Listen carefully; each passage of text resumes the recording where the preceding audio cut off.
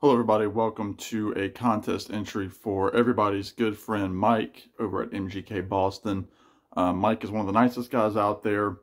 A channel that I got into probably not quite a year ago now, but Mike is just one of the nicest guys.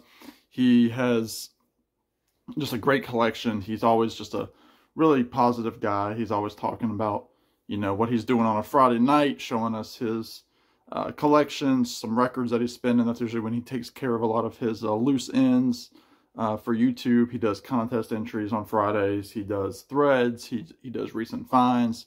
He has a beer, and he talks about what he has going on up in Boston. And another great thing about Mike, like myself, he is a New England Patriots fan, although Mike and I have not really talked about the Patriots in the last year for obvious reasons. But Mike has a contest with his wife, Patty, who kind of designed this with him. Or I think she might have did everything, and Mike was just kind of along for the ride. I don't know. Doesn't matter. They are kind of doing a Valentine's slash push to 1 million subscribers contest. And they want us to show 3 wedding songs. Sorry, I've got a hair in my eye. Apologize. 3 wedding songs, and they can be songs that we would like at our wedding, songs that we usually hear at a wedding. I've seen people show songs that are usually like during like the dance or like the cocktail hour. I've seen people take it serious. I've seen people do this and that. Those that know me, I am not a married man. That is not currently in my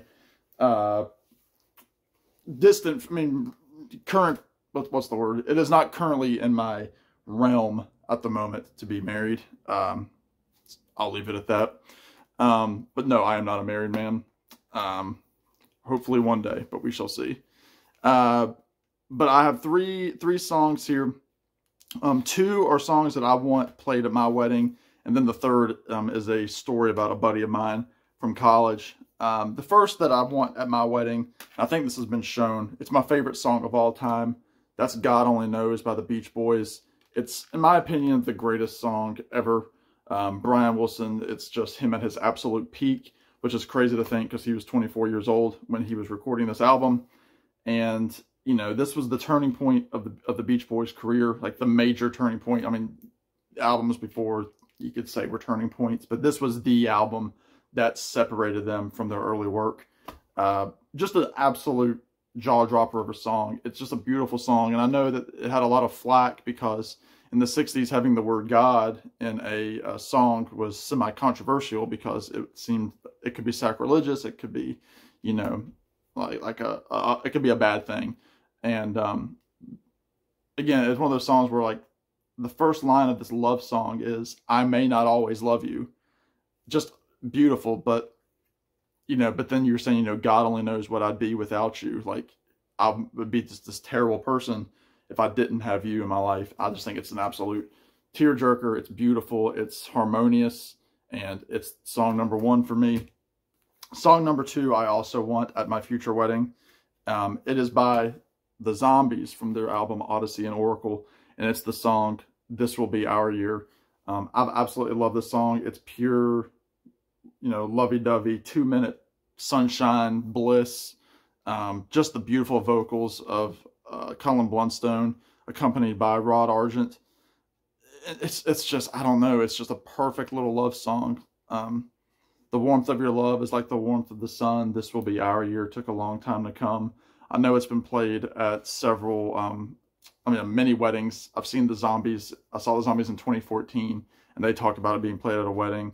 I think Colin Blunstone played it at his son's wedding, or one of the members of the band's wedding. I think it was his son's wedding. He sang it, which is awesome. And it's just an absolute beautiful little song.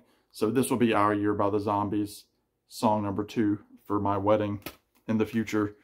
Song number 3, this is going to be dedicated to my buddy Chris, who I've mentioned a few times, from college.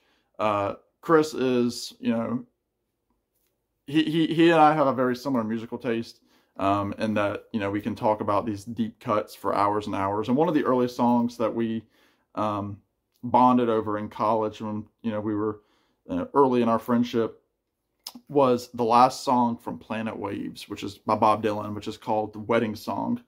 And it is just Bob on the guitar.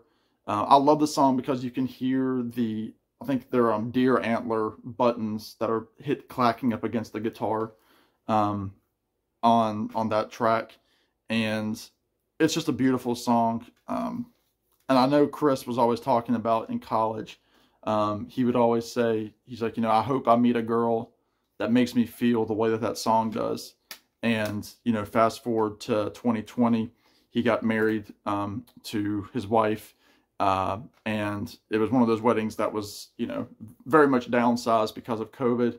And if I'm not mistaken, Chris, whenever he watches this, because he watches my videos, I think because at that point, guests were no longer allowed to come. It was immediate family. I was originally going to be in the wedding, and a lot of other friends from college were going to be in the wedding. But again, it was very much downsized because it was May of 2020.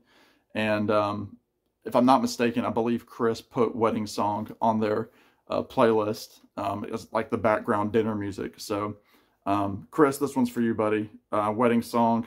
Mike, you're a great guy. Everybody go subscribe to Mike. I'm going to have his contest video below in the description. And the other thing is, if you're within 100 miles, or no, if you're within an hour of the greater Boston area where Mike is from, he will hand deliver a cheesecake made by his wife, Patty. So you New Englanders have an extra treat if you end up winning. So Mike, thanks for putting the contest on. You're the best, man. And everybody go subscribe to his channel. In the meantime, y'all be good, take care, and we'll see you in the next one. Bye now.